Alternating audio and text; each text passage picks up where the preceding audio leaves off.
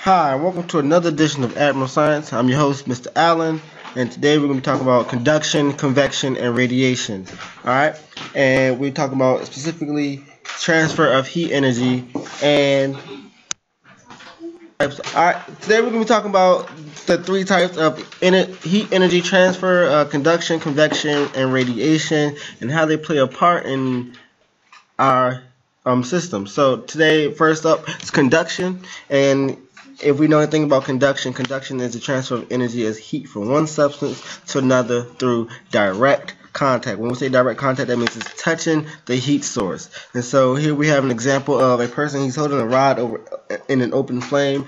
That is direct contact because the rod is actually touching the flame, and that is going to allow the heat to transfer from the rod all the way down the rod into the person's hand. And eventually it's going to burn the person's hand. It's going to be an ouch. Alright, so that's conduction. Conduction is through direct contact. Alright, next up we have convection, and we see convection happen all the time, and it happens with our liquids and our gases. And the transfer of energy as heat by the movement of a liquid or a gas, it occurs when a cooler, denser mass of a gas or a liquid replaces a warmer, less dense mass of gas or liquid.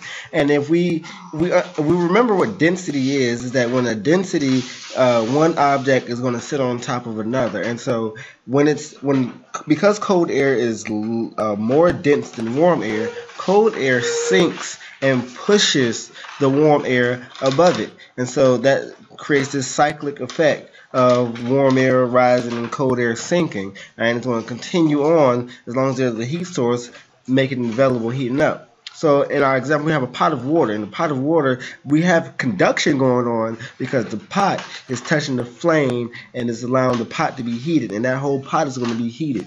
All right, and then we have convection going on because as the pot is being heated, that bottom part is the hottest area of the pot. It's the hottest where the hottest water is located at, and all that hot water, because it's less dense than cold water, the colder water at the top is going to push the hotter water up. And so when that cold water falls down, it's also now going to get heated, and the water just pushed up is going to get cooled. And so then again, it's going to happen again, where that hot water is then going to get pushed up by the more dense cold water, and it's going to keep that cyclic effect going as long as there's a heat source maintaining it. All right, so and that's convection, that cyclic effect where gases or liquids, and where the hot gases or hot liquids is being pushed up by the more dense, colder air or colder gas.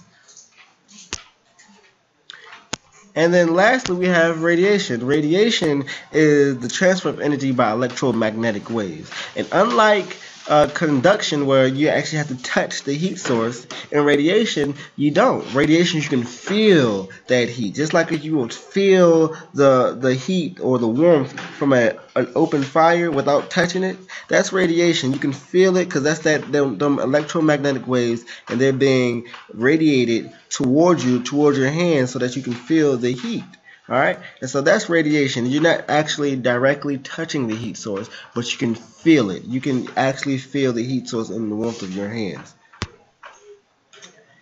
And if we look at it, and just a reminder, so convection is the actual direct touching of the heat source, and conduction is the actual direct touching of the heat source, and through direct contact, and you can actually feel this is in this rod this person is holding is actually going to touch the flame, and it's going to heat up that rod, and that rod is going to get hotter and hotter, and it's like a vibration effect. So it's a chain reaction that happens. So because remember, as things heat up, the molecules starting to move faster. All right, that's remember our conversation with temperature is that it's the speed that is what measures temperature. What temperature measures, the speed or the average kinetic energy of an object. And so those molecules are starting to move faster, and then as this chain reaction occurs, it's going to move faster and faster, and all the molecules start to move, and they slowly start to move, and it's going to heat up that entire rod.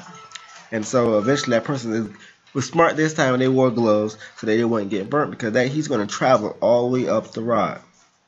And then you have convection, where you have the hot air or the hot gas being pushed up by the more dense colder air or cooler gas. All right, and that cyclic effect keeps going on where the hot air is being risen and the cold, more dense air is being pushed going down to the bottom because it's more dense.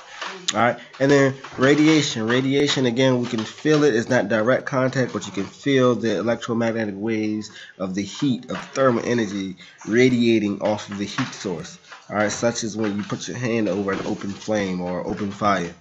All right, and that is all about how our energy sources, our thermal energy is transferred from one object to another. This has been an edition of Admiral Science. I hope you enjoyed the show. This is all about conduction, convection, and radiation. See you next time.